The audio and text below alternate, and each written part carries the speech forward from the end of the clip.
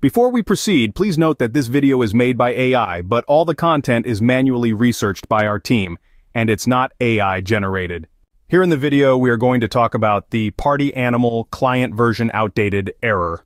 This error message is essentially the game's way of telling you that there's a mismatch between the version of Party Animals on your device and the latest version available.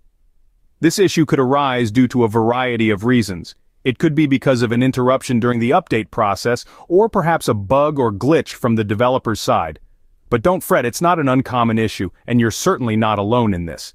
Now, on to the solutions. As of now, there's no definitive solution to this error, but here are a couple of things you can try. You could attempt to manually update the game again.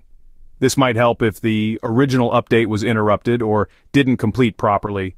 However, if the problem persists, it's likely that this is an issue on the developer's end. In such cases, patience becomes a virtue. A number of users have reported that their issues were resolved once the developers rolled out a fix. So, hang tight and keep an eye out for any updates from the developers.